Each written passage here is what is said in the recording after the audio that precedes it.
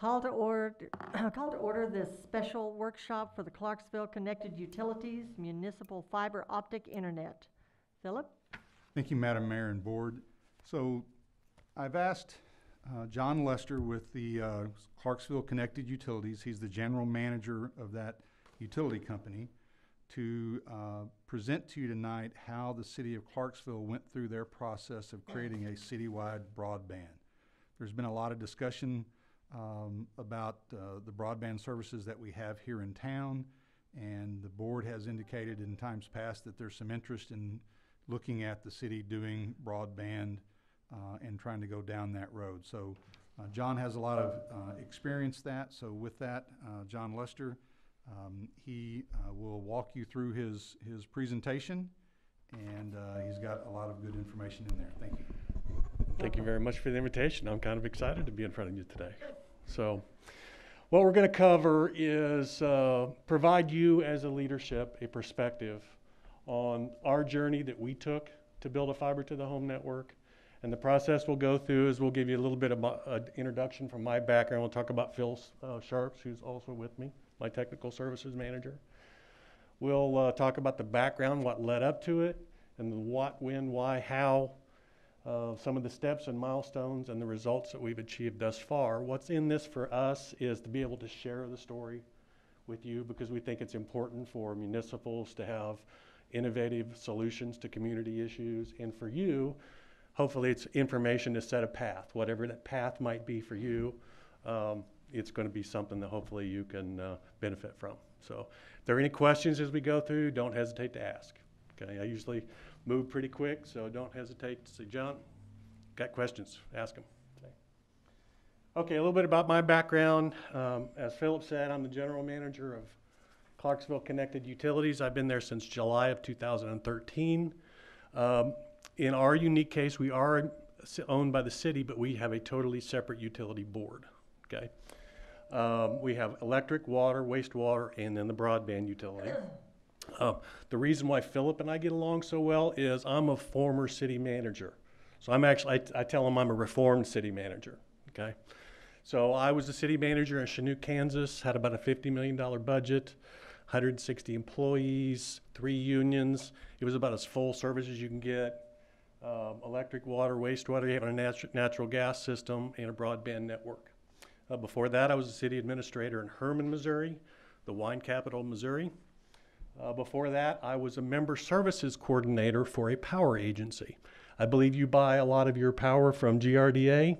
They're, in a sense, is a power agency, so I worked for an entity similar to that in Missouri, where I was a member services coordinator. So I traveled the state.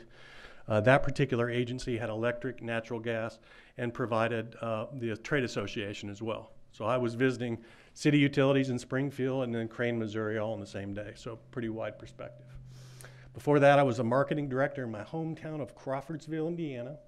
If you've seen the movie Hoosiers years ago, when Gene Hackman was driving down to school, that was the road that I drove to school every day. The barbershop scenes where they were roasting the new coach, that little town fed into the high school I went to. So you've seen that I grew up around a lot of corn. Before that, I spent 10 years in the private sector, got a bachelor's degree from Ball State University, and I'm just a few credits short of my MBA. Another thing I like to tell Philip and other people is I was a perfect city manager because I have a BS degree from BSU. So a little bit about the utility. It's about 100 years old, founded in 1913, at least that's as far back as the records go that we can find.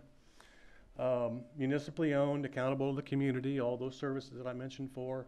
A separate utility board. Has really been that way since 1947, and it was created that way through ordinance from the city council, okay? They still maintain, in our particular case, regulatory authority. In other words, we're totally autonomous and separate, but they appoint board members.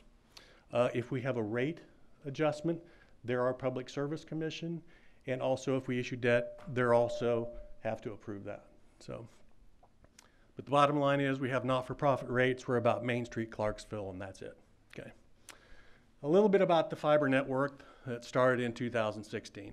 Some of my predecessors did a very good job of taking care of the infrastructure and the assets and the balance sheet, but they weren't necessarily comfortable with technology. So what I found when I got there was really no step forward to automate some of the things that a lot of utilities had automated. In other words, installed SCADA systems, which stands for Supervisory Control and Data Acquisition. So there was nothing like that in place. They had tried to make an attempt in 2011, a couple of years before I got there, but it really didn't go very well. So what I knew was we needed to step into the 21st century. So in order to do that, you have to have a way to touch and feel and communicate with those devices, and you needed a communication mechanism. And that's why we ended up choosing fiber. It was strictly for utility purposes, okay? So as we get farther into this, what I want you to kind of put in your mind is every step we took, I used the 7 Habits of Highly Effective People with Stephen Covey. And the primary one that I used was number 2, begin with the end in mind. As I talk through some of the things we did, I think you'll see where that was. In other words, if you can think about how it is today and what that future might be, it might make good economic sense to prepare for the future right up front. So begin with the end in mind. So our first step with the fiber network was to build a core, and I'm going to show you a map of the core in a minute. It's 17 miles in a loop around the community, and the reason why we did that in a loop is because you want to create reliable and redundant type of system, okay? And rings allow you to do that. It creates a mechanism where it's self-healing. We felt like this was just as important as electric was 100 years ago. People expect the lights on all the time, and I guarantee you, if you ever had an outage on the internet, they're just as upset when it goes out. What I'm saying with begin and the end in mind, if I just wanted to manage our fiber or our utility infrastructure alone, I would have only needed maybe 12 or 24 strands. But the incremental cost to add strands into a cable is nothing compared to the labor to install. So that's why we looked at different pricing, and we ended up with going with 288 count fiber in the cable, which is a lot of capacity, At the same time, we started layering in the SCADA electronics. We upgraded our IT system across the board, new servers, SAN arrays, and we also remodeled our operations building, preparing for the future.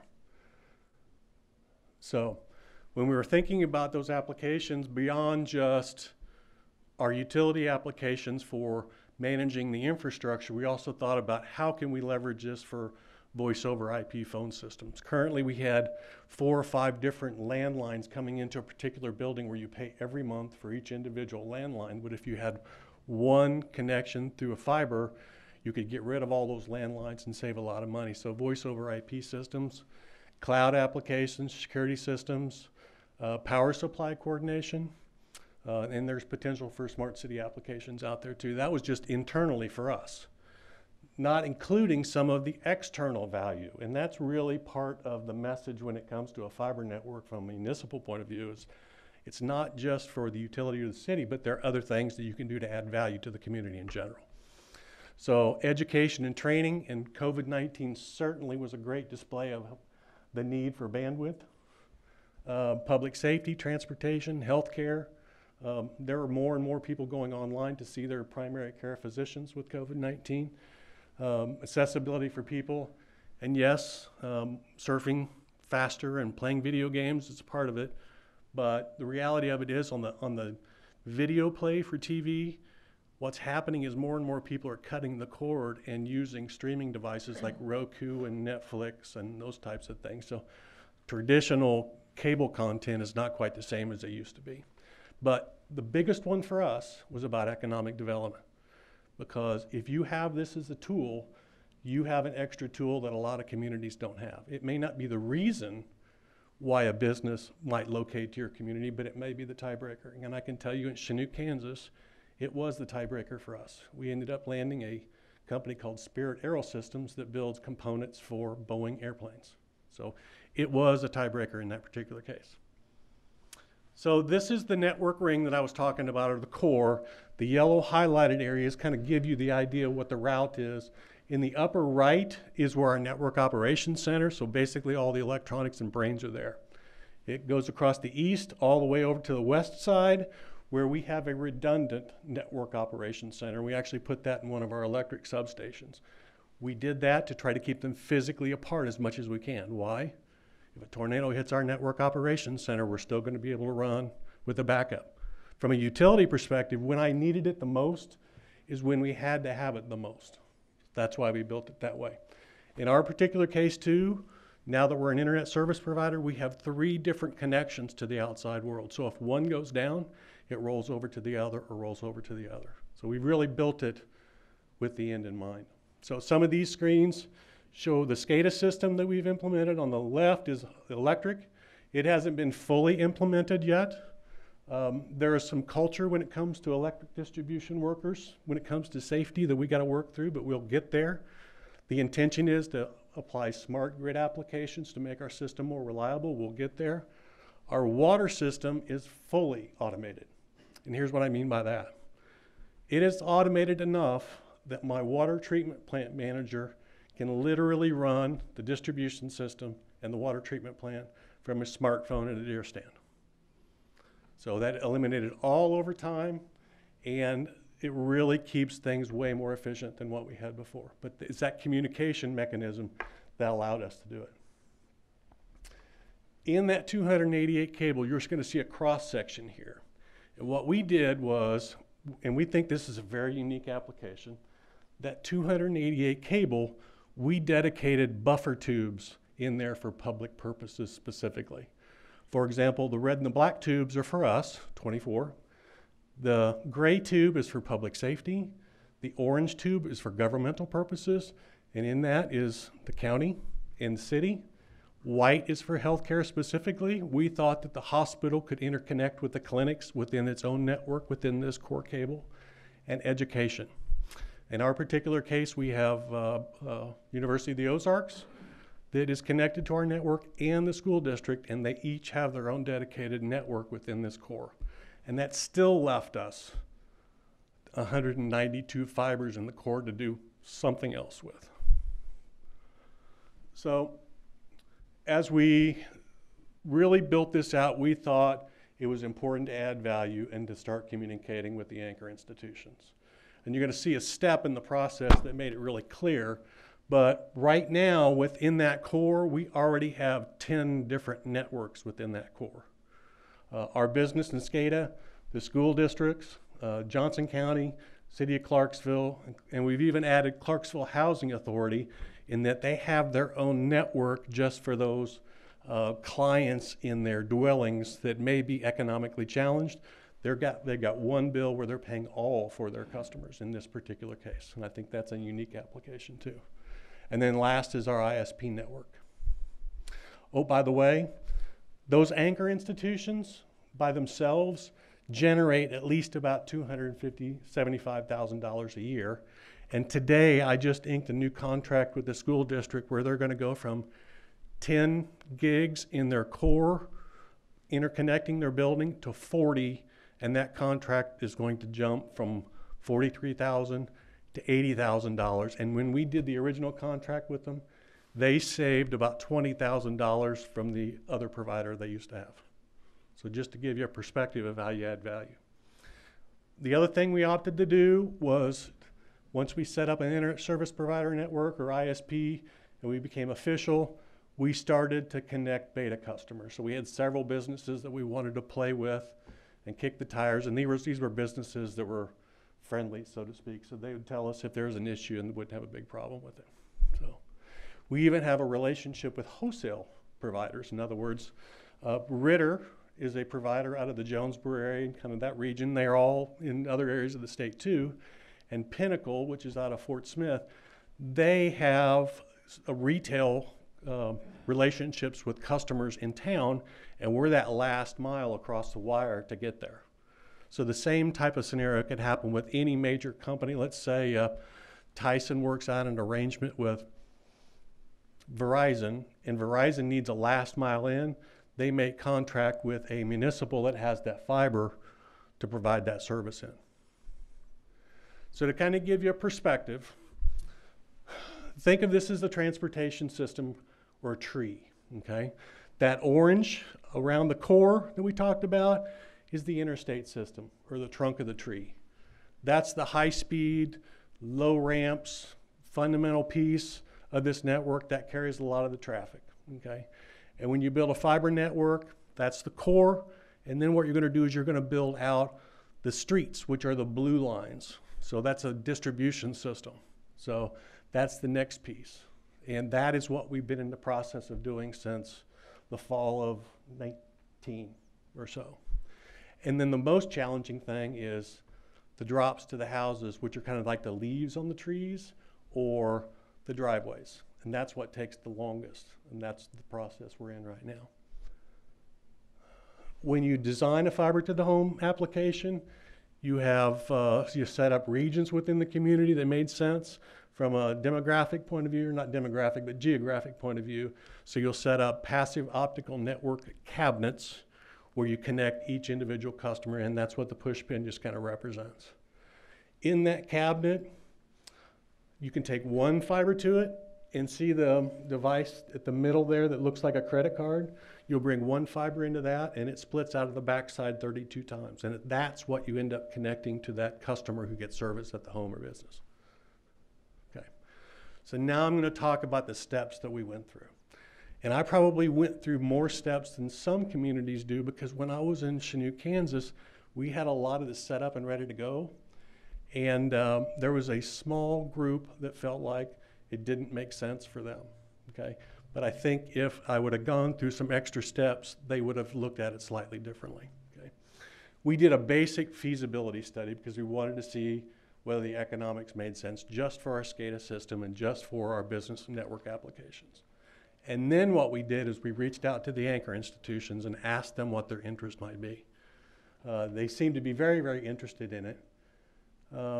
The next was, again, become the internet service provider, an ISP. And that, again, allowed us to get our feet wet and make some mistakes. Next step after that, and I think this is a key, is we reached out to local IT professionals who were used to this technology, and we brought them in as kind of an ad hoc committee to provide some leadership on what they thought this network could do. What kind of models made sense, and there's lots of different models out there, from dark fiber, which is basically you put the outside plant up and let other people connect and transport, to you do it yourself all the way through, okay? So there's many different mixes and opportunities to build a model that makes sense for each community. We also had them look at what service offerings might make sense for Clarksville. So internet, voice, is what they decided to go with, or what they recommended to my commission in the beginning, because they realized that cable TV, to set up a cable plant to deliver linear TV, it just didn't make sense with all the streaming that was starting to happen. So, but that was a unique recommendation they had. And then ultimately it was up for that group to say the next step, or recommend the next step to the commission, and that would be go or no go. You'll see that there are 2 or 3 steps in these places where there's a point where you can literally say, does this make sense? Should we take the next step forward, or should we just hold on at this point? So this would be one of that level. So they recommended to go.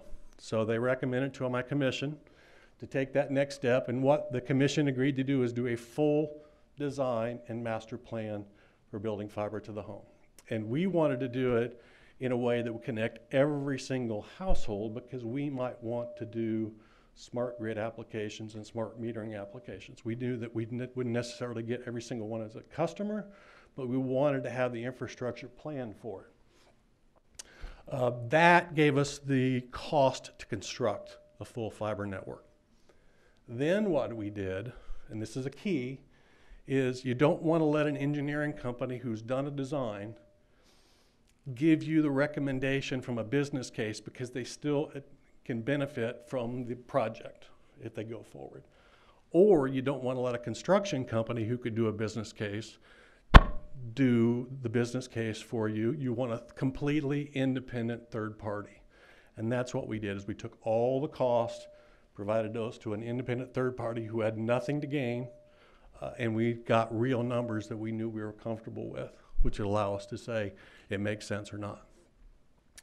The other thing that we did is we decided to do a statistically valid market research to find out what the take rate would be for our project. In other words, if we're going to roll this out, how many of our customers are actually going to subscribe to this service? So rather than doing a paper survey or let somebody go online, we hired a marketing research company who would call customers in our database and ask them a series of questions. And it was 95% certainty level, plus or minus 3% as far as margin of error. So we really felt like the results that they got were accurate. And they even did this. They looked at the demographics, and seniors are more likely to answer the phone than some of the other younger ones. So they decided, based upon the demographics, once they had a certain number of answers from the senior demographic, they wouldn't call anymore. So it was not only a statistically valid, but it matched the demographics of the community. Okay. Based upon that, the community seemed very excited about us providing the service. They were not content with the incumbent providers. And they even understood the value from an economic development point of view too. And we asked that specific question in the survey.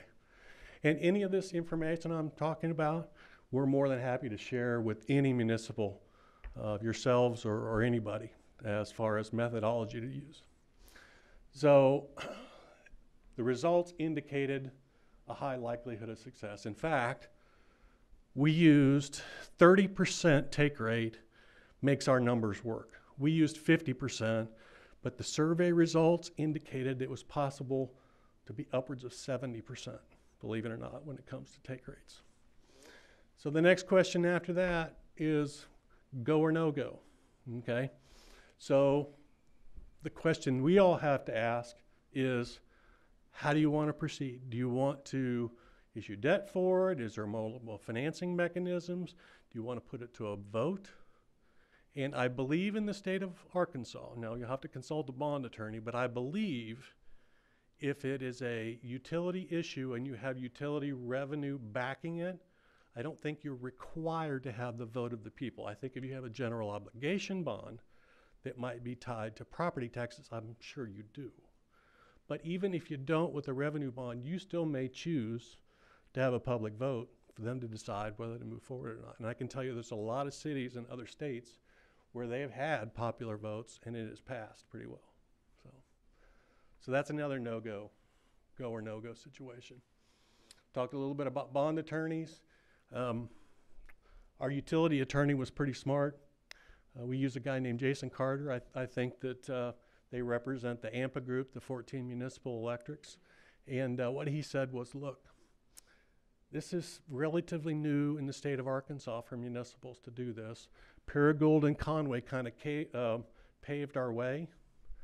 But even though the electric utilities, municipal electric utilities can build a network, we're still unsure whether it can be financed.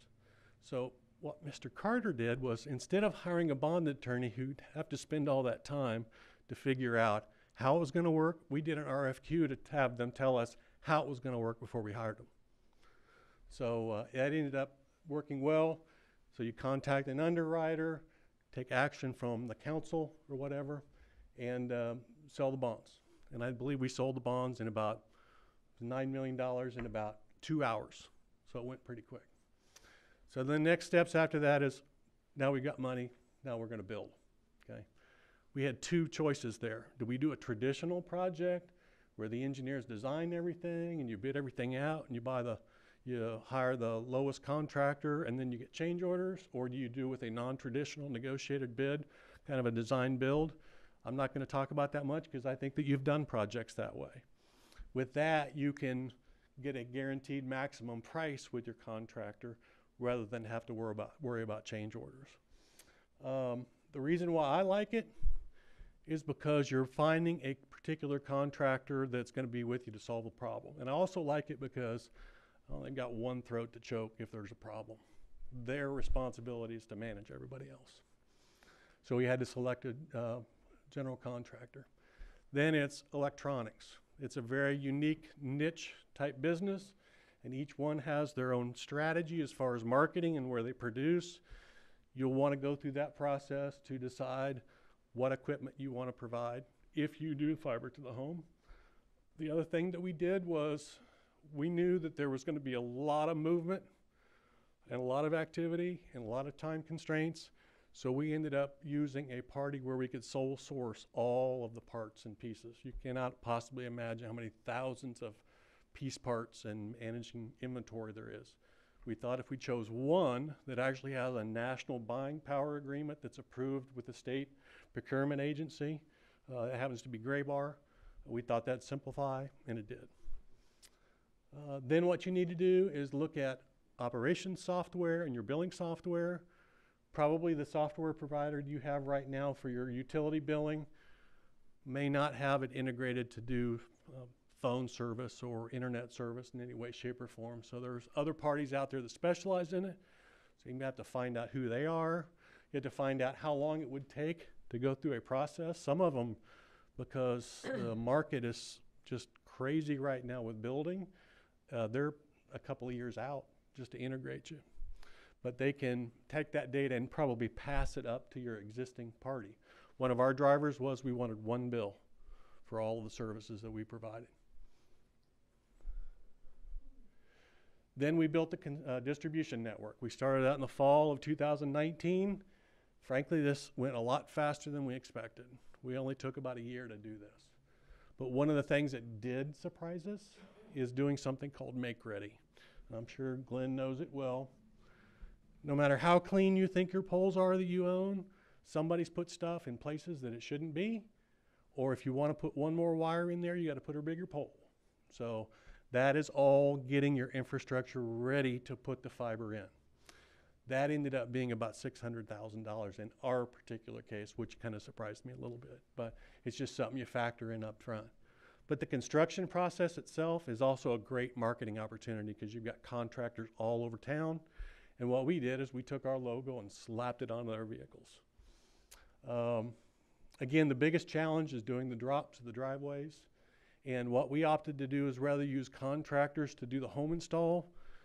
We particularly chose to put our own installers and our own people in because we thought that nobody could service the customer better than we could. What I would tell you is another piece of this is a 24/7, 365 venture if you're the service provider. If somebody's game goes out at 3 o'clock in the morning, they want service right now. So you have to put in place probably a help desk. And what I mean by help desk is technical support that they can call 24/7. What we opted to do is we've outsourced that to a third party in the very beginning. There are multiple parties that do that, and it's just very transparent. They answer the phone, Clarksville Connected, when it goes through that. But what we intend to do long term, because it's about local economics and local jobs, is with the University of the Ozark, we probably got some kids who would love to spend 2 o'clock in the morning doing their homework, waiting for a phone call. So we'll probably stand up our home help desk eventually. And last but certainly not least is your own internal staffing. You got electric linemen that can pull wire. That's an easy thing. Fiber splicers, you've got a community college in this area that taught our guys how to do splicing, at least some of the early ones. We've actually repurposed some of our water and sewer guys. So it's something that could be done. And some of them really like the fact that it's a little different than being in the dish. Installers, you would be amazed at how many employees there are for big telcos and big cable companies who are looking for some consistency in their life that a municipal could offer. I have no problem getting texts. They're knocking on my door saying, can we work for you? So that's a big concern for a lot of parties is where do we get the skill set? It's easier than you might think. And then for us, the biggest challenge might not be for you because you've got a 4-person IT staff, but the people who can make the electronic boxes sing. So we had a third party that we outsourced ours to in the beginning. We ended up hiring that individual, and then we used some more complicated layer 3 technicians. So the other thing that's important, if you're going to achieve that 30% take rate, is you've got to market, market, market. We put a online ordering system in place when we first started our construction, and we had, believe it or not, we have enough orders, 1,300 from our 4,300 meters, that I've already got a 30% take rate. Now we got to get them installed, and I can tell you everybody's very impatient when it comes to wanting their internet service now. That's the biggest challenge that we have, right, Phil? Yes. Is mitigating people's expectations because they want it right away. We did Facebook posts, we did radio shows and radio ads. One of the things that sometimes municipals aren't too good about is advertising and marketing. You got to be good at advertising and marketing, but I don't think that the city of Siloam Springs will have that problem. So it's about marketing, public relations, sales. Again, the biggest danger is managing expectations. Everybody wants it today. So for us, we think there's a huge value in local ownership and local control, just on like the electric utility. I think that customers are pretty happy with what they're getting so far. And I think we'll get to that 50% take rate in a reasonable amount of time. So this is our pricing model, okay? And it's one simple price, all the equipment, free installation with that price. For 100 meg service, symmetrical, all these are symmetrical, so the download speed and the upload speed is the same. And that's more important with video learning and things like that than ever before, is $45 a month. For 250, $65, 500 megs, 80 bucks, 1,000 megs, or a gig is $90. And we also offer phone service for 20 and 25. And then you see the business package is 100 for 59, and it goes up to about $9.99 for a gig. And we also offer phone too. And what you'll find is if you go down this path and you end up being the retailer, the reason why it makes sense for phone is specifically if you're going to get a business account, they want one provider for internet and phone, so they'll switch both over that way. So, John, yes. you include in that $45 the modem. Yes. There's not a separate rental fee. No, it's not. This is what you get for the speed, plus this, plus this, plus this. It's $45 for 100 meg. And we actually have a network that's called a software-defined network. So if you say, I love your 100 meg package, but I've got some kids coming over or grandkids are coming, whatever the situation is, I want to raise it to 500 while they're here, we can literally, with a keystroke, raise it from 1 gig or from 100 to 1 gig. So the other thing that we did in our package or our solution is every engineer that we talked to that did these designs said, nobody ever comes back to us and says, we put too much fiber in. They all say, we wish we would have. So that's why we did the 288, plus on the distribution network, whatever that original design was on the fiber count, we went up to the next size because nobody knows what that next application is going to be. Again, kind of the begin with the end in mind philosophy. So far with our ordering patterns, we've installed about just under 300 customers. Our business case made the assumption that 65% of the customers would get the 100 package, the slow one, well, the slowest one. 25% would get 250, 5% would get the 500 meg, and 5% would get the 1 gig, but this is what we're actually getting in results, okay? 45% are getting the slowest package, 28% getting the 250, but 22 getting the gig package. So really, there are people who are spending more to get that speed than what we ever expected. So that's just going to make the business case look that much better. So since the biggest challenge is getting installs, we put a matrix together. We have about 3,300 customers. We've already got just under 1,300 orders. We've got the drops or the driveways, 929 done. We have to splice them because you actually have to test to make sure you've got a circuit from the customer's home all the way back to where your electronics are. You got to have a clear path, so it's spliced and tested. We've got 295 ready to be installed, and we've already got 327 on this particular sheet that are being built. So not too bad since we started installation last fall, and we all been living with COVID. Now, here is a slide that I shared with Philip, and he wanted me to get more conservative than what I was. Even though I thought my numbers were realistic, I understand where he's coming from. So think about this from a local economics point of view, Economics 101. If you have 8,400 meters and 65% of the consumers in Siloam Springs has high-speed internet, that's 5,426. If you can save them $25, or you partner with somebody who can save them $25 that stays in their pocket, that's $136,000 a month that stays in Siloam Springs. Times 12, that's $1.6 million that stays in their pocket. In our case, our cable company is actually owned by a conglomerate in Portugal, and that's not Portugal, Arkansas. So those dollars staying in Clarksville, these dollars would stay in Siloam Springs, and there's an economic multiplier when it comes to keeping money locally where it just rolls through the community. So I normally use 5%. Philip said, let's be conservative. Let's take it down to 3 times multiplier. So the economic benefit for you or partner with somebody who could help customers spend $25 less a month is just under $5 million. That's a pretty big impact. Pretty big impact.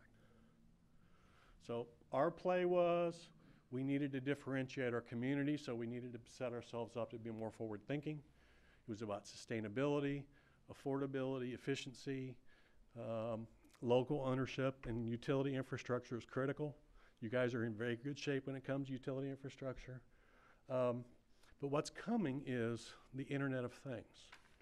And the Internet of Things basically is, if you think about jobs today, a lot of them gone overseas. But economics is still going to work where the cost of labor is going to go up, and those companies are going to decide to onshore those facilities again, but it's never going to be people building and doing things. It's going to be people feeding, monitoring, and managing machines that are connected. So that's why we really felt like, for us, doing a fiber to the home or fiber network was critical, because those high-tech businesses were going to need that connectivity. Questions? Did I go through that too fast? No, I think you did fine. I would ask you just, this is one way to do this, and I would like to maybe take a minute, ask you to take a minute and just talk about what other options cities might have and other ways to do something similar. Right. So if you really think about it, cities have been building roads and bridges since cities existed, okay? Building a fiber network or a telecommunications network is no different. There's lots of different models when it comes to this. You might decide to build the infrastructure and provide what they call dark fiber. So dark fiber is the plant that's up in the air that you let somebody else lease and turn on, basically, and start providing the signal. That's option number 1. Option number 2 might be you want to put the electronics in to light the fiber and provide transportation services for somebody who wants to retail the product over your infrastructure. In other words, you're kind of a wholesale provider of services, and there could be a retail provider of services. In fact, another potential model is, and this model's been used in Utah through an entity called Utopia, which is a conglomeration of multiple cities, where you provide what's called open access. You have multiple providers on your one network, where a customer can literally turn on their display screen and say, I want to go with broadband provider X today, and then switch to broadband provider Y tomorrow. Because the limitation of the bandwidth is hardly any at all. I mean, it's the speed of light. So that's a possibility. And there's all kinds of combinations in between. For example, on our network, for us, it made the most sense from an economic point of view to be the retail provider, but we don't provide the backroom telephone switch. It didn't make sense to do that. We're actually buying that service and reselling it to somebody else or to our customers. So there's lots of different models, and that's why we put that ad hoc committee together, because we wanted them to look at what models made sense and kind of make a recommendation. Does that answer your question? Yes, thank you. What other questions?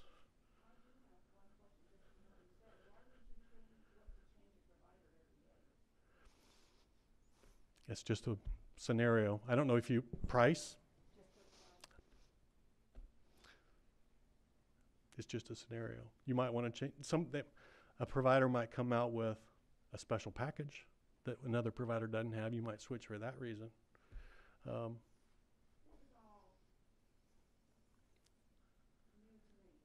understand.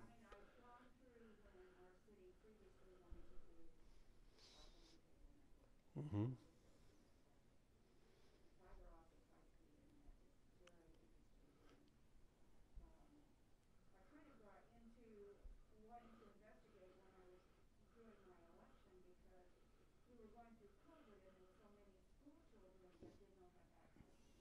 Yes. We've got a great relationship with our school, and I'm absolutely sure you do with your school too. When COVID happened, when we did the arrangement with the school district, I mean, you've got so much flexibility to work terms out that make sense for you and your customers, that when we lit their dedicated network up, we allowed them 25 access points. And here's what I mean by that. They may have had 9 structures that they wanted to connect, but they had a vision of putting hotspots around the community where there might be kids who couldn't afford it at home that could go to that spot and connect directly to the school's network.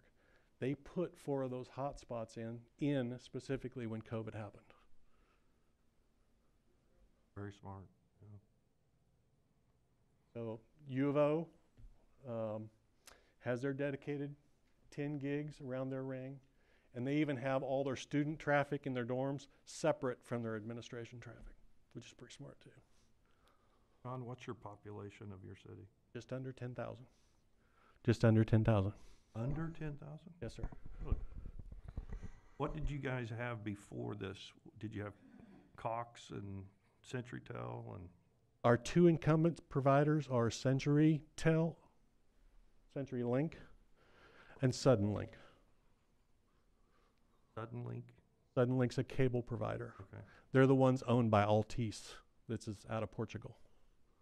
Oh. So you're doing internet service and phone, but not TV cable? Nope. Okay. If it wasn't for COVID-19, we'd be having streaming workshops at the high school 2 or 3 times a month. Well, when the city first looked at this in the late 90s, that was the lead, was Right. cable, and internet was pie in the sky, but coming. And then, of course, the TV cable has been dying, but. Everybody's cutting the cord because Yeah. I think that there's a time where if you just want to watch the Razorbacks baseball games, you can subscribe to just the Razorbacks baseball games. Pay for that one thing. Yep. When will you guys have this project paid for? It'll be year 10. 10th year? Yep. And that's why a large investor-owned incumbent typically don't spend money in small communities, because they're looking at 3 to 5 years at the most, whereas our mission's different. So if we get a 50% take rate, it's just under 10 years. When you showed us the your cost to the customer, you have residential and then business. What would you do for small business that has like 1 to 5 employees? It seems kind of high on some of the business pricing when sometimes the small business that only has a few employees are struggling to keep the business open more than they are to keep their own home open. I understand. So I didn't know if that was something you'd considered, was having a small business rate or. Well, we looked at the existing pricing structure from the incumbents. From what there was. Right, and what you have to remember is they sell the bandwidth at one price, and then there's an extra $10 a month for the router, and then Right. if you really want a dedicated IP address, you got to pay extra for that. This is all one price. So, and we tried to keep it as simple as we could. What we had really been excited about when we had looked at it in 2012 was that our own electric department was going to run it, because they have such a good reputation for keeping the electric on if it ever goes off, that they would quickly be able to get the broadband back up if it went down, and so people get pretty frustrated with the ones that are here. I understand. In fact, that was one of the major things that came out in that statistically valid survey is, you know, we asked a second survey, and we asked a question about motivation for switching. 70% of the customers would switch just to have somebody to talk to on a local basis. Instead of a recording. Yes. Exactly. The biggest complaint I get, and we saw it in the early 2000, well, mid-2000, 2009, 10, 11, was the increase every year in price with no change in service. And we still get that complaint as if we have some control over it, but that's frustrating. I understand. Depending upon what model you chose, you might have some direct influence on what that pricing would Have be. you guys had to raise your price yet, or do you think you will? I don't think I will. In fact, after year 5 or 7, the margin on this is going to be better than my electric department. That's saying a lot. John, who did your survey? We used a company out of Utah called SDS, and the reason why we used them is all the way back to me working for my hometown utility in Crawfordsville, Indiana. We used to do, and it was a municipal, we used to do customer satisfaction surveys, and they did that there, so it was about relationships. I picked up the phone and called. And are you familiar with Hometown Connections? They used to work with Hometown Connections. And the other value that I had with using them specifically is they had done enough of these that they could compare our data to other cities.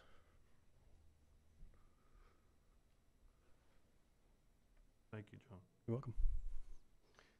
John, I have a question concerning how are you working things for the future, meaning technology changing and whatnot. You have extra cable right now, but you must have confidence in that that the cable is going to be your best solution for a good while. Fiber optic network cable has been really in place for 30, 40, 50 years. In fact, Phil, come on up. Phil, he was one of my best steals. He spent many, many years in the telecom business. And he actually worked for the telecom engineer that we used when we put our SCADA network in. But there's fiber plant that's been in place for, well, 30. My father worked for Southwestern Bell out of Dallas. The first fiber optic cable went in 1978. It's still being used today. It really does. We don't know what the lifespan is as of yet. So there's no moving parts, and what you're doing is you're shining a light through a piece of glass. So the lifespan on it is unknown. At this time, yes. And the value of having that unlimited resource in that strand of glass is, as the electronics get better, you take this box off of the end and you put a new one on that probably does 3 times more for half the price. So we've got it. Confidence in it then. I do. The question I always get the most is, what about 5G? They're going to have these cells everywhere and you're not going to need fiber. Well, you would almost think that it could cure cancer with all the advertisements that you see on TV, but here's the reality. Right now, go ahead and explain the difference. So your 4G LTE tower that you see sitting on top of the hill. Speak into the mic, please. Yes, sir, sorry.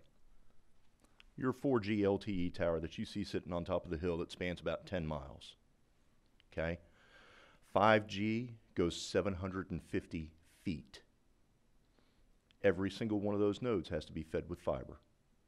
So for 5G to work, it has to be connected to fiber. You're going to have that fiber plant somewhere. A car moving 60 miles an hour, those 5G have to go from 750 foot to 500 foot spacing so that you'll be able to have the handoffs just like you do on your cell towers. So that might be another revenue opportunity for the city. If you own that infrastructure, you could lease it out to some of the big providers. Good question. I'll tell you, I'm afraid of that mic's being so close, but I can already tell you right now, I'm gonna scare it. It's a no-brainer. It's probably the first time in a while that I started getting text, not that you're interested, and I was late, but I was catching up on my text. And, you know, it's nothing but positive. I think it's a feedback when we tried to do it before. I think the community's starving for a reduced cost and an additional revenue stream. It's just a question on how we navigate that. And I think it's a no-brainer. So, Well, be prepared. The incumbents aren't going to want to lose their business. well, that's all right. So you will compete on price, probably in some fashion, but the bottom line in the end is local service. You actually answer the phone, people are shocked. And you solve a problem in 5 minutes, people are shocked. But you're right. I mean, you guys got a great reputation. If you did the survey, I think you'd see that. Yeah. You know, amazingly enough, this for us, no. And part of the process you have to go through is public notice and public comment period. And I posted 2 public notices, and we had our comment period and nothing. I was honestly surprised. That's very interesting because that was one of our biggest challenges before was. I had the From the same, lobby. I had the same issue in Chanute, Kansas. I'm familiar with Chanute because I'm from Kansas, so Oh, I know okay. where Chanute is. I had fun 5 years there. Thank you very much for your presentation. It was very interesting. Welcome. You're welcome. Any other questions? Great group. Thank you. Phil? Thank you, John. Appreciate it. Phil, appreciate you. So, Board, in the discussion of, you know, we just kind of bounced this idea around. And I think, as John alluded to, there are obviously, there's multiple different options. I think the 2 biggest options that keep sort of bubbling to the surface at the staff level is doing something similar like Clarksville did, which is we are the retail provider. You have to have the 24/7, 365-degree help, you know, network. You have to have a warehouse full of modems. You have to have additional staff.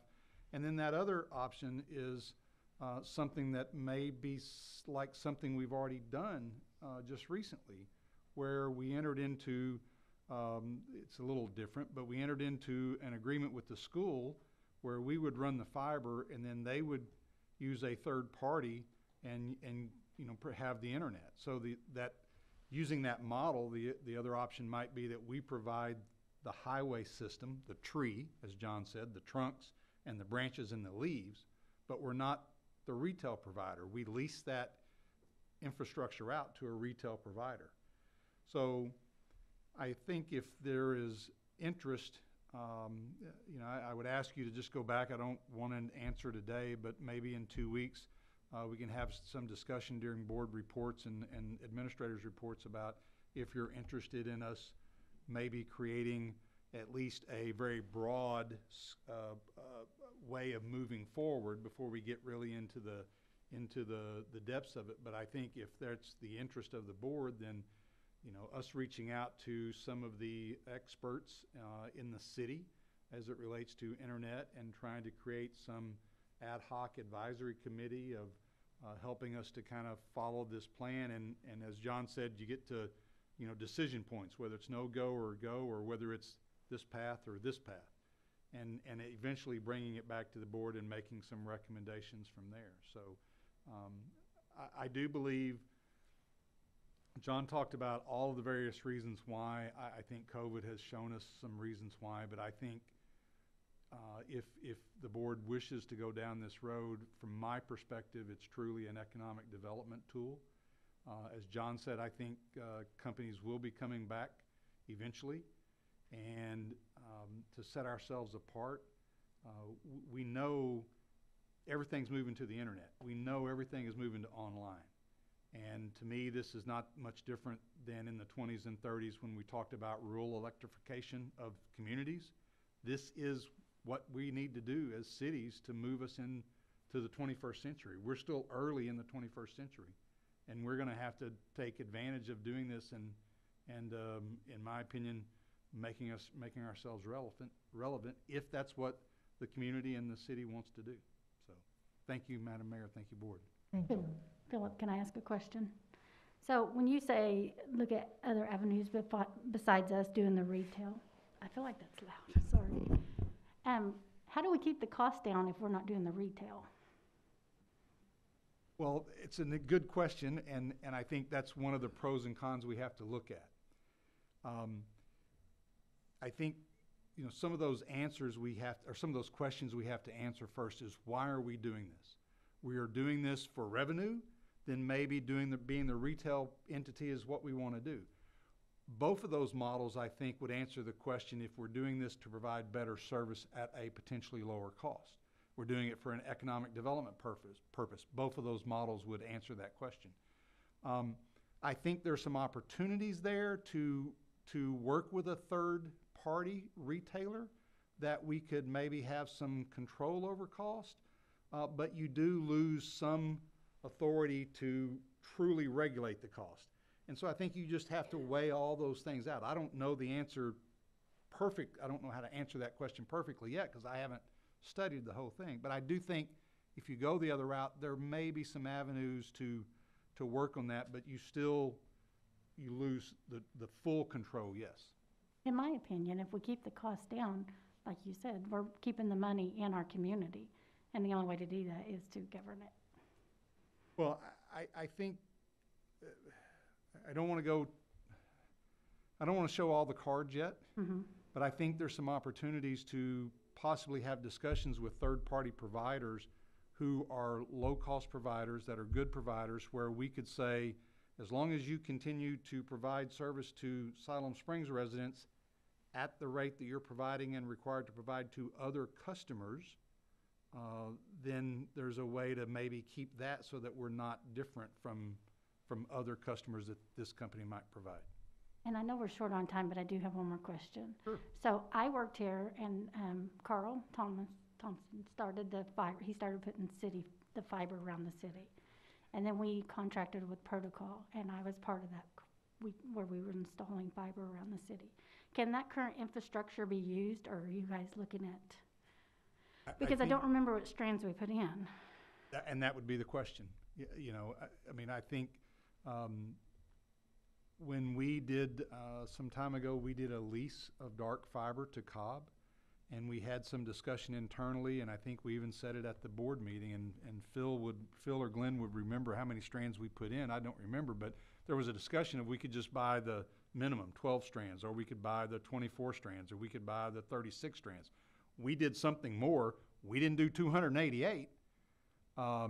So, you know, if it's 12 strands, I would say we might be able to use it, but it's not sufficient for the future. So that's I just couldn't something. remember the numbers, so I was wondering if you did, but, okay. Thank you, Board.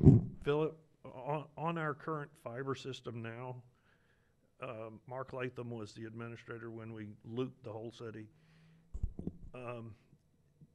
Does other internet service providers access the fiber optic? Does Cox or Century or anybody pay us to get on our fiber, or? They don't pay us to get on our fiber. What we've done, to my knowledge, and Glenn, you might be able to correct me if I'm wrong, and please do. To my knowledge, at least in the time that I've been here, we have strung fiber, and we've leased it to a company like Cobb's, or maybe Day Springs, and they have contracted out with a provider. So we've provided the highway, but we didn't provide the connection at point A and point B. Okay, so Cox may be running across that for the purposes of Day Spring or Cobb's or whoever, Cobb, but we don't have the lease of our fiber to Cox. Does that make sense? Did we sell the cable or the optic? No, I think we leased it. We lease it to Cobb or whoever. Okay. Thank you. Well, it is almost 6:30. Board, thank you. Mr. Lester, thank you for your information and your presentation. We will adjourn this workshop and re-adjourn for our regular board meeting. We are adjourned.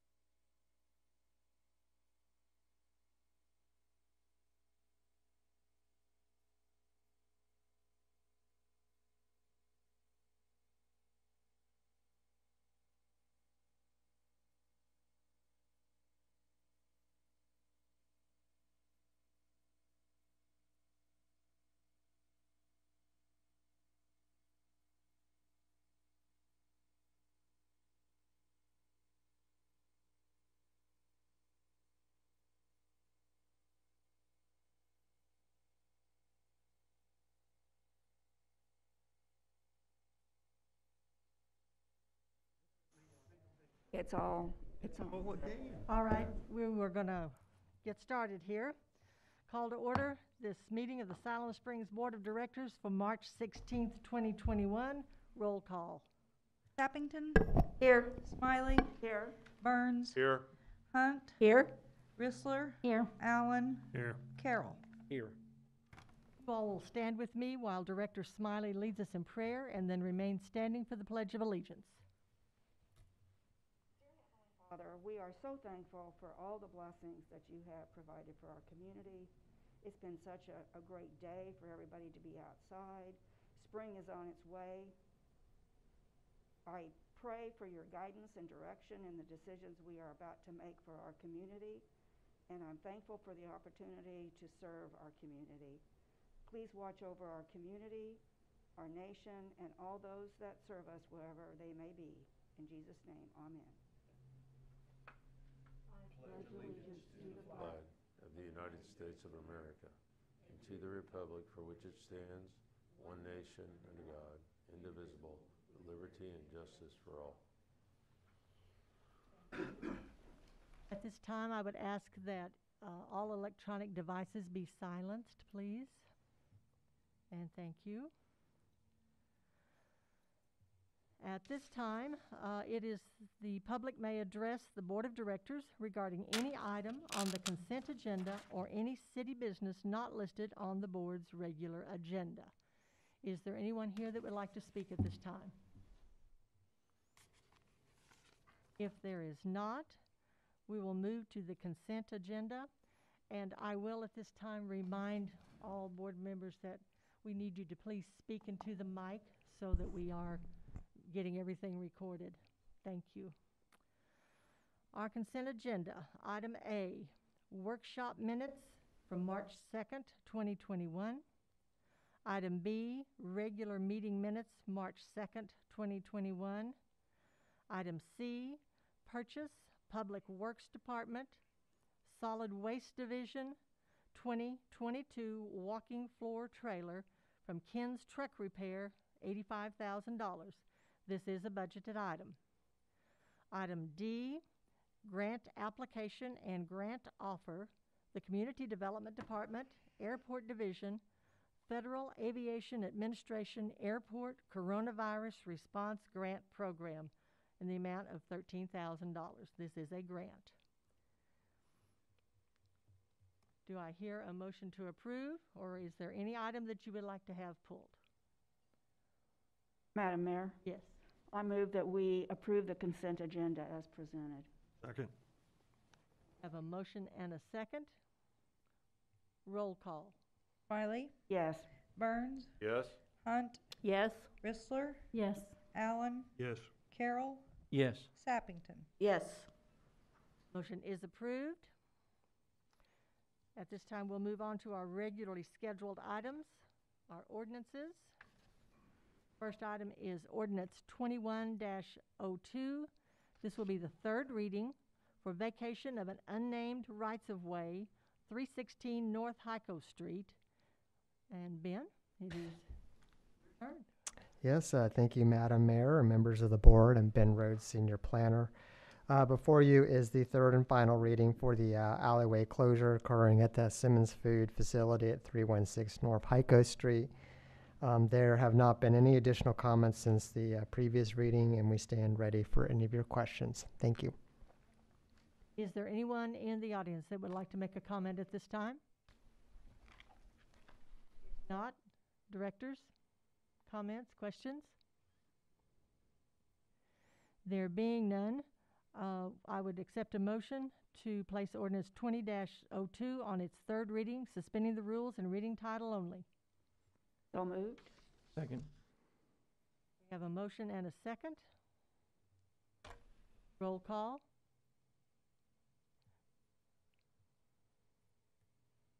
Burns, Yes. Hunt, Yes. Rissler, Yes. Allen, Yes. Carroll, Yes. Sappington, Yes. Smiley. Yes. Motion is approved. Philip? Ordinance number 2102, an ordinance vacating and abandoning certain rights-of-way within the C.D. Gunter's Edition, number 1, City of Siloam Springs.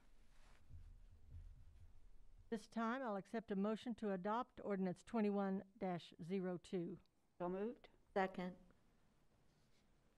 I have a motion and a second. Roll call. Hunt, Yes. Chrysler, Yes. Allen, Yes. Carroll, Yes.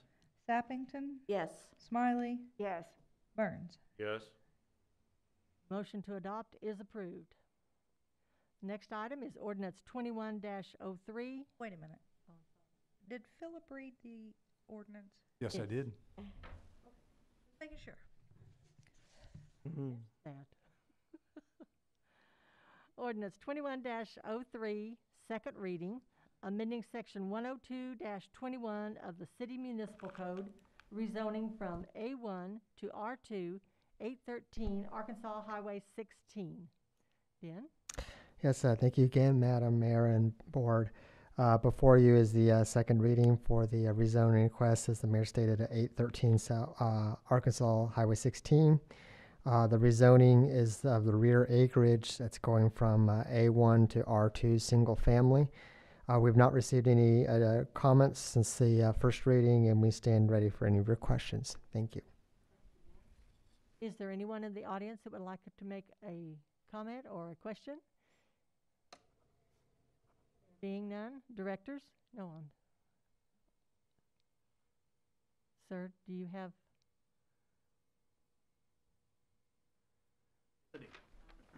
Just please state your name, your address, and you will have 3 minutes. My name is Jake Chavis. I'm representing the owner and Bates & Associates. I will be the engineer on this project. Since there are no public comments, we haven't heard anything yet. I ask that you do the second and third reading in this session.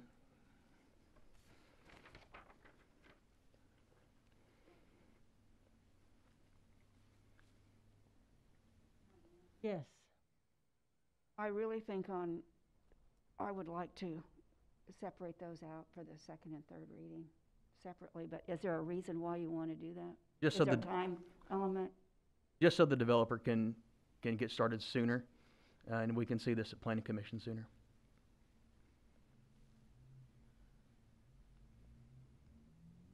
Board, what is your pleasure? I agree with Carol. I don't like doing a second and third or whatever if we can help it, just because we need to be serving the public and making sure that everyone has said anything that they may need to, and it's 2 more weeks, so I don't see a problem waiting.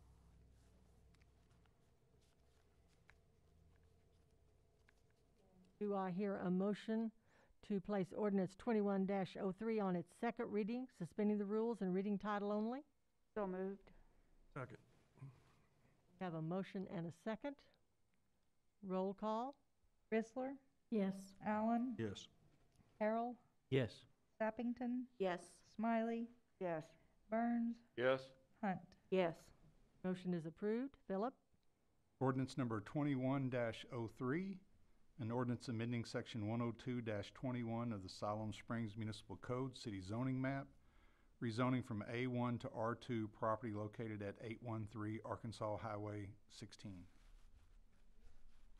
Next item is ordinance 21-04, second reading, amending chapter 102, floor to area ratio. Ben? Yes, thank you again, Madam Mayor, members of the board. Before you is the second reading of the code change to remove the floor to area ratio from the residential zone districts, and to also amend the H1DT overlay district with the same rule. As a reminder, this is a rule that we have found to be superfluous due to the lots having lot coverage and height restrictions, which are already in the code. We've not received any additional comments on this since the first reading, and we are available for any questions. Thank you. Is there anyone in the audience that has a comment or question? Board? There being none, do I have a motion to place ordinance 21-04 on its second reading, suspending the rules and reading title only? So moved. Second. Have a motion and a second. Roll call. Allen, Yes. Carroll, Yes. Sappington, Yes. Smiley, Yes. Burns, Yes. Hunt, Yes. Chrysler. Yes. Motion is approved. Philip? Ordinance number 21-04, an ordinance amending Chapter 102 zoning code of the municipal code with respect to floor area ratio. Next item is ordinance 21-05, first and only reading for the Boys and Girls Club sporting programs. This is a sole source for $85,000. Don? Thank you. Madam Mayor, Board, Don Clark, Community Development Director. Before you tonight for your consideration is an ordinance for a contract to sole source with the Boys and Girls Club for $85,000. So I believe that the city has worked with the Boys and Girls Club, from our knowledge, for at least 25 years. Just to give a little bit of background, in 2014, we then entered into a contract for services with the Boys and Girls Club to be in accordance with the state statute that was updated that said that cities had to have an agreement for services with entities that they were working with. So just want to give that little bit of background before I started into talking about what they provide. So the city of Siloam Springs, and through the Boys and Girls Club, offers a variety of youth sports. To mention basketball for both boys and girls, football, flag football for both boys and girls, cheerleading, volleyball as well. So when we started working with the Boys and Girls Club back in 2014, we did attempt to bid this out. I believe in 2014 we bid it out and we received no bids from anybody other than the Boys and Girls Club. And we feel like they're uniquely qualified to provide this along with the other services they provide to children in this area that are like after school programs and summer programs as well. The Boys and Girls Club has the staffing to be able to provide these recreational sports to children in our area. They also have the facilities for some of these that we don't have.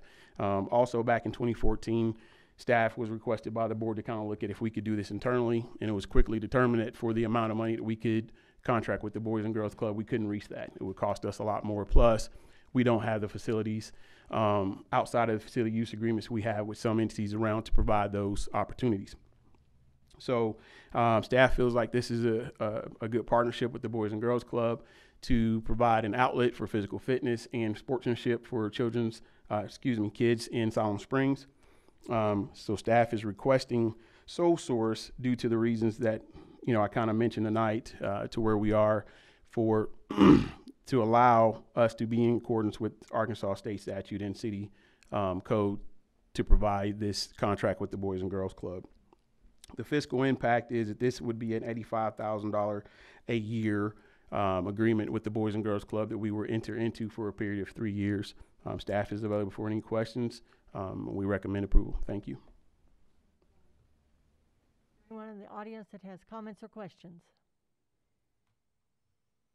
There being none, directors? Madam Mayor? Yes. I know what Dawn just stated really summarizes it well, but the relationship between the city and the Boys and Girls Club goes well into the past before 2014, and the reasoning has always been that we as a city cannot provide all of the fantastic opportunities that Boys and Girls Club does, and that we are actually getting a heck of a deal contracting with them to do everything that they do. And as a former board member, I can tell you, they have dedicated staff, they have a heck of a leader that's been there a long time. And I'd just like to read this letter that went to our board January 28. Dear David, DeCinda, and I would like to personally thank you for making our work possible in 2020 and beyond. And I believe this went to all the board members. The kindness of the city of Siloam Springs in the past year supported our efforts in providing children with a safe place during out of school times, access to daily snacks, sport programs, learning support, and mentors.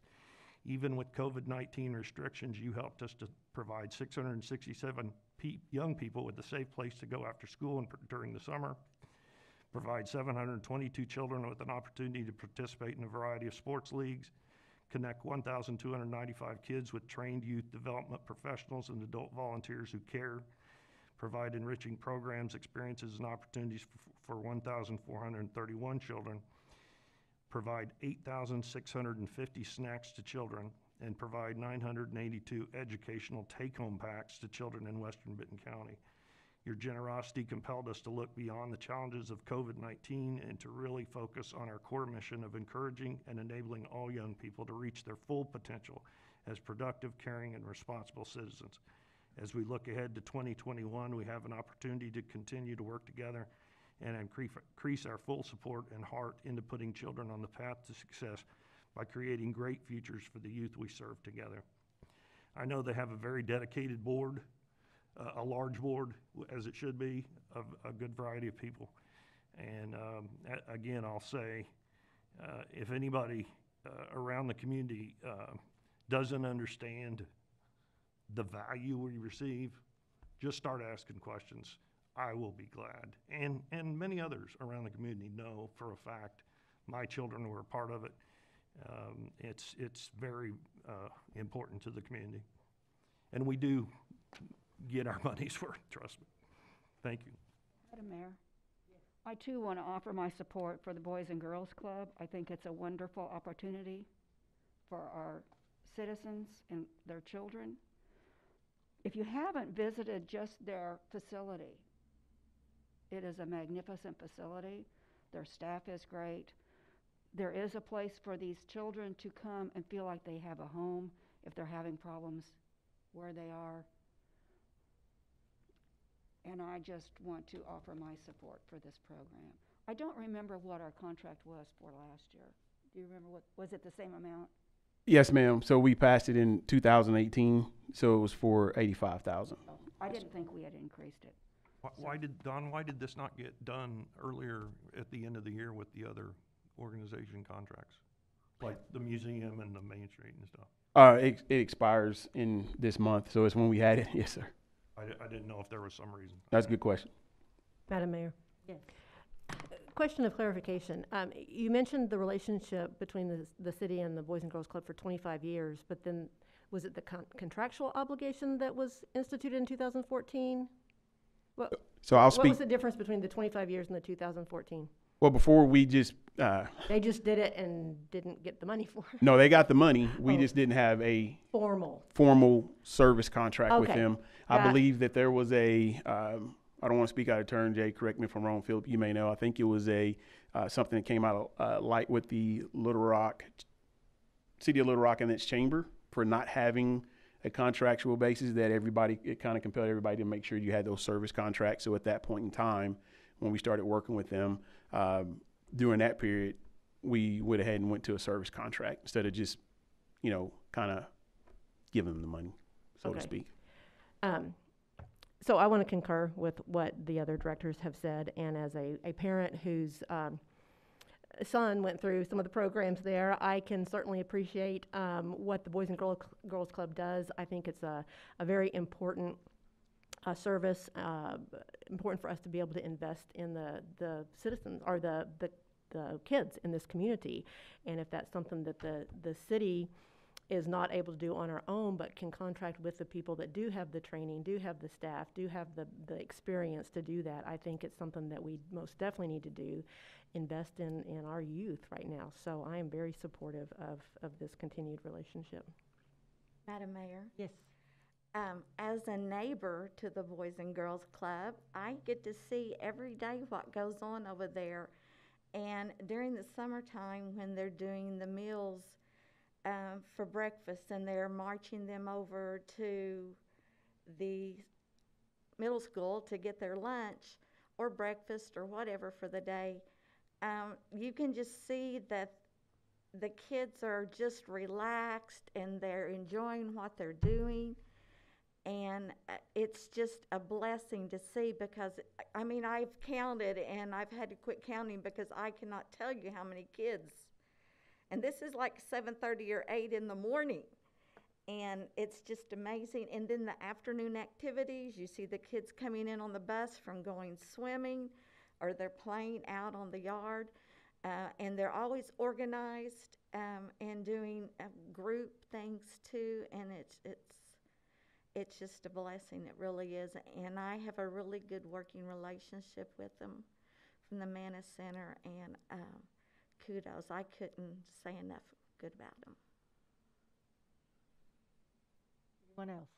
Don, I think think what what- happened when you took over is you actually opened it up for bids and found out there wasn't anybody who Yo, actually could Well, and that was the thing is get like it ever been done until I remember it stuck out was like, does this mean we've got to go out to bid with the Boys and Girls Club? Because, you know, if it was, we didn't want to be in violation of state code. Right. And so we tried, and it was kind of like, there's nobody that can do it, you know? Furthermore, there, you know, other than baseball and soccer, which has their own entities that covers that. But at the time, softball had an entity that ran softball, and it dissolved, and they came to the city, and, you know, luckily the Boys and Girls Club stepped up and took it on for us, because, or that would have possibly went away. And this was all during this time as well. So you're exactly right. It was tough. Yeah. Yes. I remember when Chris took over, it was in where the Occasions is now. That's where Boys and Girls Club runs, right, Chris? I mean, it was limited, but it served its function. And only from the generosity of the townspeople of donating did we get to build the building over by the Manna Center. And at the grand opening, I'll never forget, it was full of kids like mad playing the foosball and all these different games. And I went up to a group of them and said, well, you know, we've decided, I don't know if y'all have heard, but we're going to change the name to the Girls and Boys Club.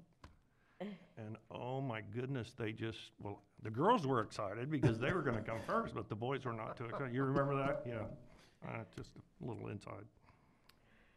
But Madam it's Mayor? a great organization. Unless there are any other comments, I think I'd like to say we thank you, and I'd like to make a motion, unless there are other comments. Second. Okay, then, thank you. I move that we place ordinance number 2105 on its first and only reading, suspending the rules and reading by title only. Second. We have a motion and a second. Second, yes. Roll call. Carroll, Yes. Sappington, Yes. Smiley, Yes. Burns, Yes? Hunt, Yes. Rissler, Yes. Allen. Yes. Motion is approved. Philip? Ordinance number 2105, an ordinance authorizing the allocation of city funds to the local chapter of the Boys and Girls Club for youth sporting programs without competitive bidding. Thank you. And just one quick comment real quick before I ask for a motion to adopt. I want to give kudos to Don Clark for his commitment to this program also. He has worked with Chris for a long time. I have a 22-year-old grandson that still calls him coach. Yeah, he impacts lives along with Chris. So thank you all. So any other comments from the board? If not, I will ask for a motion to adopt ordinance 2102. So moved. Second. We have a motion and a second. Roll call.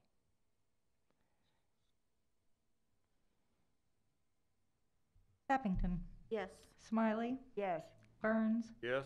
Hunt, Yes. Rissler, Yes. Allen, Yes. Carroll. Yes. Motion to adopt is approved. Next items on our agenda are the staff reports. Philip? Thank you, Madam Mayor. You have the January financials. As always, if you have any questions or comments, please feel free to contact myself or Christina. I have a number of expenditures to report to the board. In the police department, we did a sole source purchase in the amount of $44,066.10. It was an upgrade to our in-car camera video system for storage of those videos.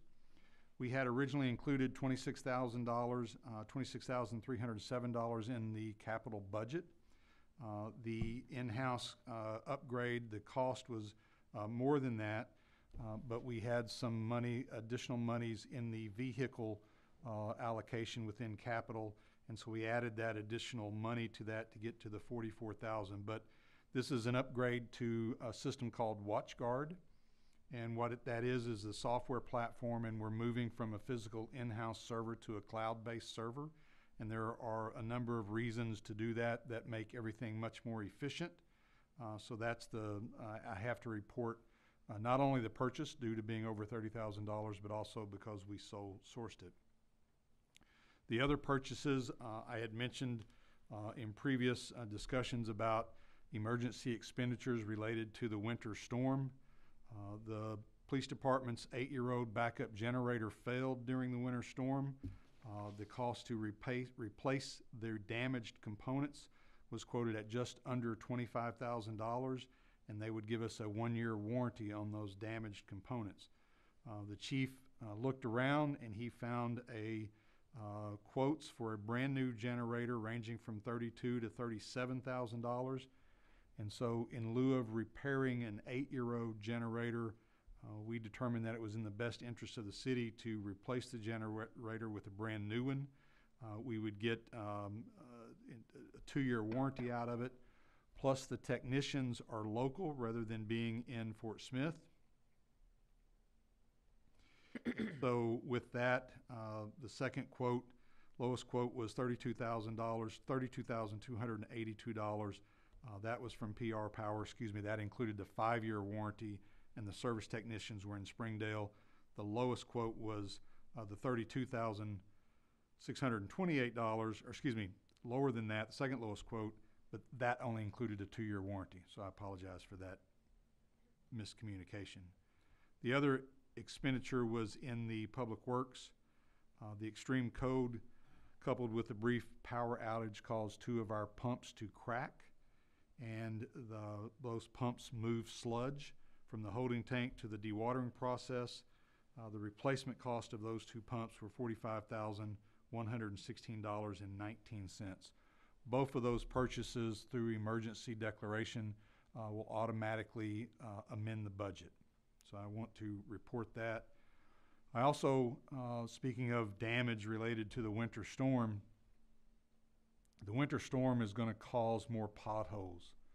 When that water gets in the cracks in the asphalt and it freezes, short periods of time it still damages. We always have potholes coming into the spring, but we're going to have more potholes in Siloam Springs this spring than we've had in a long time. Every city's going to have the same problem. It's not just Siloam Springs.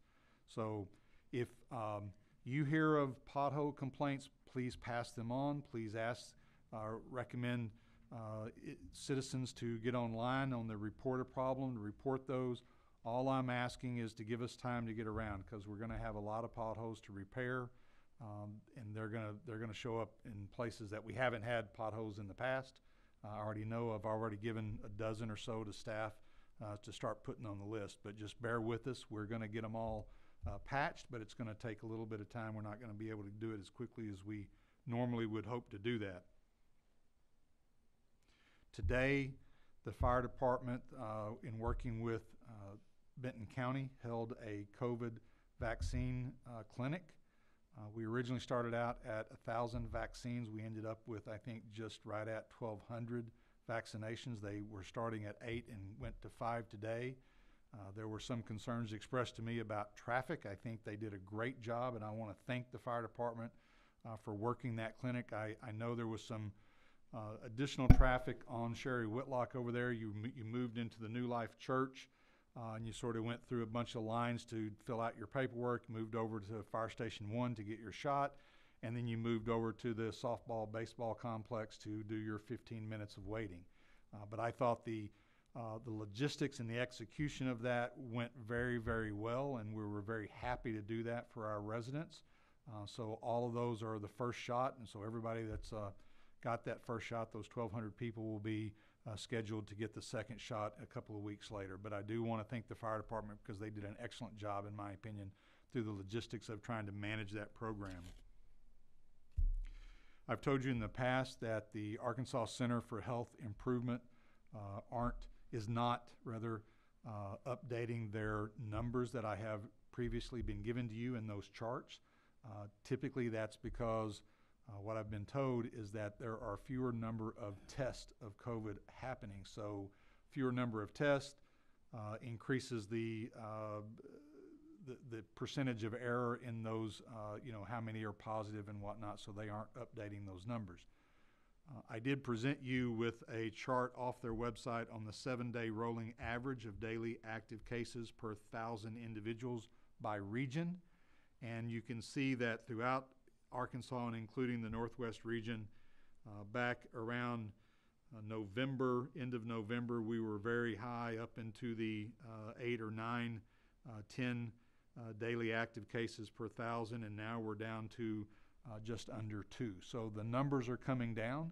I would remind everybody and ask them to remember that we aren't out of the pandemic yet.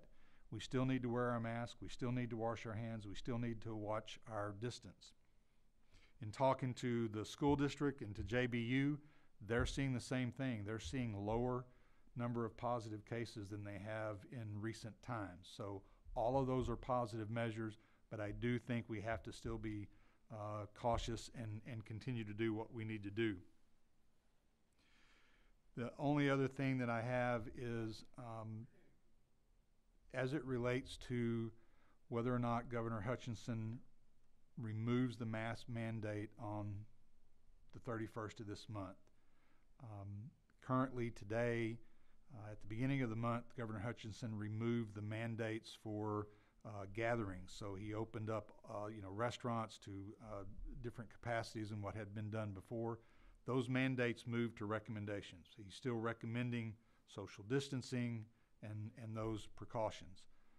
Should the governor remove the mandate for masks but continue to recommend masks, I would, with no objections from the board, recommend that we continue to operate the board meeting like we are currently doing, requesting everybody to wear a mask when they enter, maintaining the 6-foot social distancing until we come out officially out the other side. It is, in my opinion, even though the mandates would be removed, if the recommendation stays in place, I would believe it would be appropriate for the city to continue to follow that recommendation. Madam Mayor, that's all I have. Thank you very much. Thank you, Philip.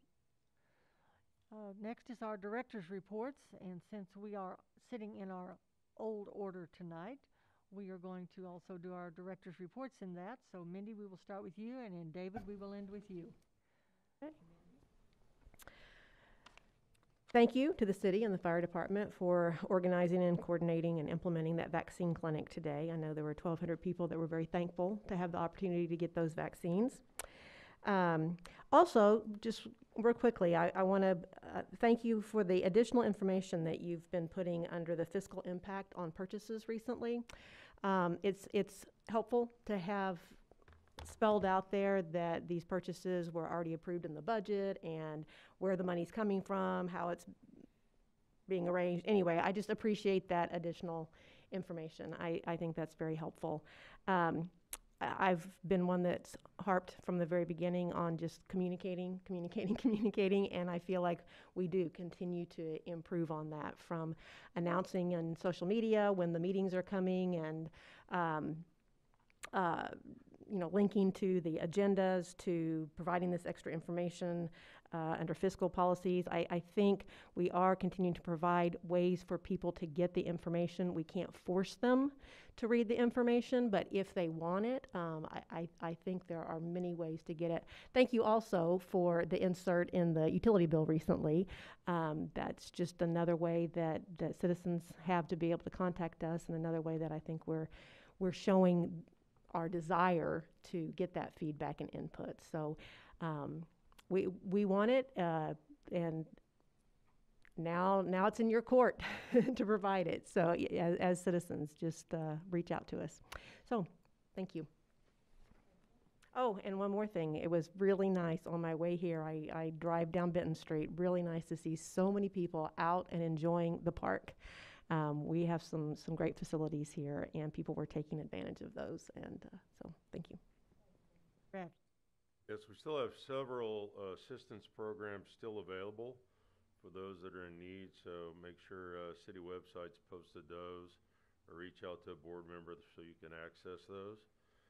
And I think the city staff I think the board's gonna get overwhelmed with the pothole situation, and once again, Southern Building Code type stuff doesn't work in Arctic conditions. So it's a statewide and it's a national problem, but make sure you filter it properly. And we're a little bit behind on a few projects, but I'm sure you understand the city staff is overwhelmed. And I'd just like to see us finish strong and maybe go the extra mile and as with regard to COVID.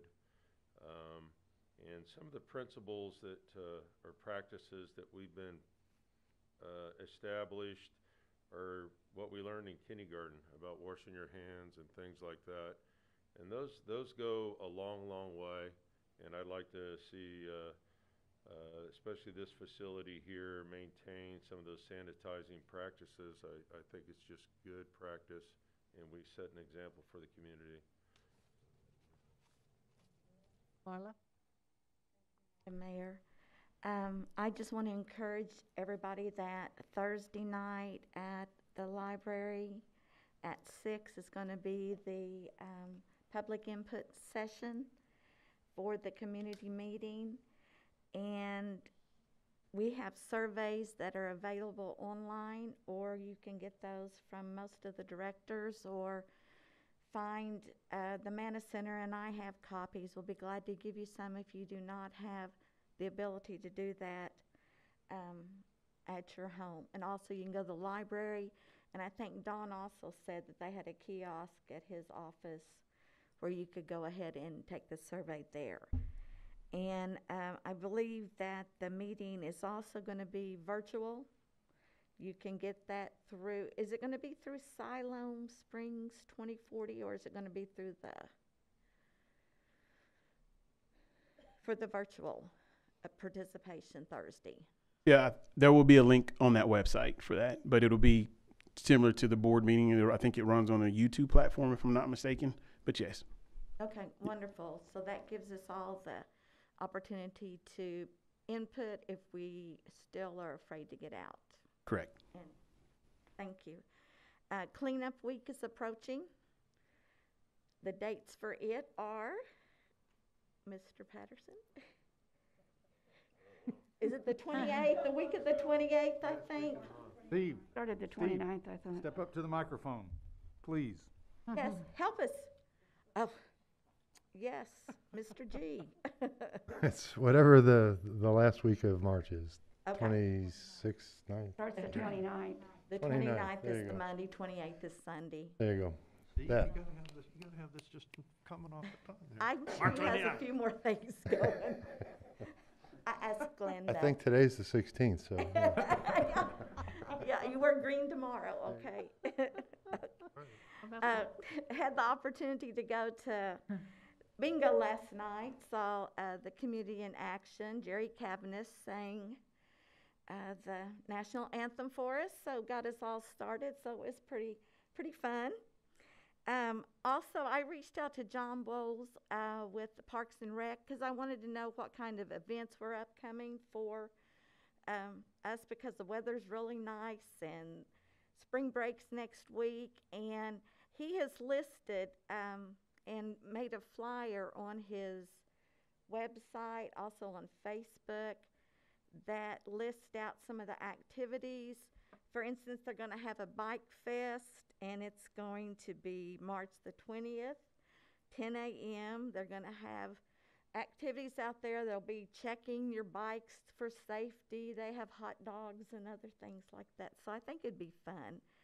And then they're going to do a kite day, April the 3rd, and then it just blows up. So I encourage you to look on the city's calendar, or also the Facebook page for Parks and Rec. And I continue to ask y'all to reach out to us. I think it's very important that the community get in touch with us. Now you have our numbers, and you can do that to me through text or a phone call.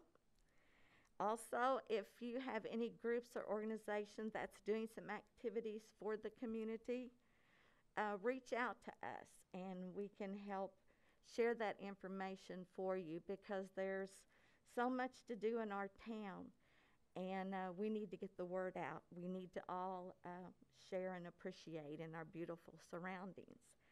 And that's all. Marla. You're welcome. Lisa?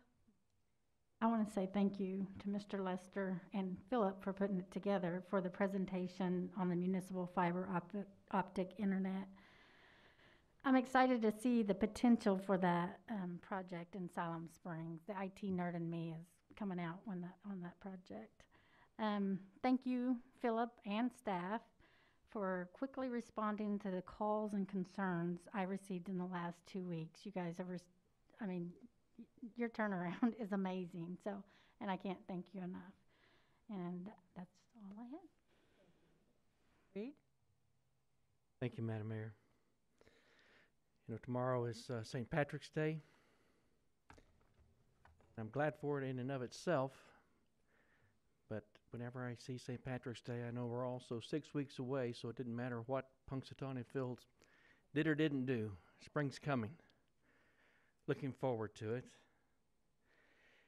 And Chris, we appreciate what the Boys and Girls Club is doing for this community and for the children, for our next generation. Thank you. Well, I too want to thank John Lester for the presentation because it really gave me some insight onto what we might be able to accomplish and how we could go about it, some of the steps. I want to thank Chris and your staff for your dedication to the children of Siloam Springs. I appreciate that.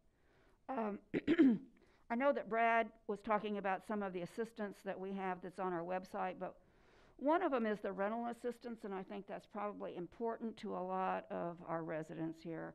And it's the HARC, and you can see that on our website, or you can call 211 and receive some information. And that funds is good through the 31st of December or until it runs out. I also want to thank the Siloam Springs Fire Department, Benton County Emergency Management, and Collier Drug for the COVID vaccination today. I have been to Kite Day before. It's very interesting. It's a lot of fun. And it is April the 3rd, and it's from 10 to 12. Kids will be making kites and flying, and also it will be Touch the Truck. The other thing that you can check out on our website are some safety measures during this storm that comes through the spring. And I think tomorrow we're looking at maybe having some storms, so you might want to check that out. It is always wonderful to see everybody out and about when the weather is nice. Siloam Springs has some great facilities, and I appreciate it. Thank you. Thank you, Carol. David? Yeah, speaking of bad weather, there was what I read on that service that we get, Philip, on our emails, is that there's the potential of golf ball size hail. So just be aware, anywhere from tomorrow morning, tomorrow afternoon, there could be hail. Philip, I was just going to ask, you brought up potholes, and something I've noticed in the last couple of years, I'm not sure if we've changed material that we put in a pothole, but it seems like after one's been done, not long, I see pieces of it laying around the hole, like the materials come out or something, and I didn't know if it's just something I wanted you to know about in case, I don't know if it's something different or what. I thought it was fantastic that you invited Mr. Lester to come, Philip, and I appreciate it. He was definitely very knowledgeable, and is not just intelligence knowledgeable, but he has practical knowledge having done this, and it's great to hear his experience. Lastly, I just want to tell everyone, if you have never been to a website called onlyinyourstate.com, all one word, only in your state, and look up Arkansas, it is amazing how many lists that Siloam Springs is on for best small towns in the state, best small towns in America, best small town, best town for this or that. And I think from all the ones that they have, we by far are listed more times of different lists than any other city I saw. So it's kind of interesting just to go and see, especially what they have to say for us. And of course, a huge part of that goes to how great our city runs and operates, and the quality of life that our staff provides to the citizens. And with that, I will say motion to adjourn. Second? We have a motion and a second. Do you have that? Renee? Motion and a second? Okay. All those in favor say aye. Aye. Those opposed, same sign. We are adjourned.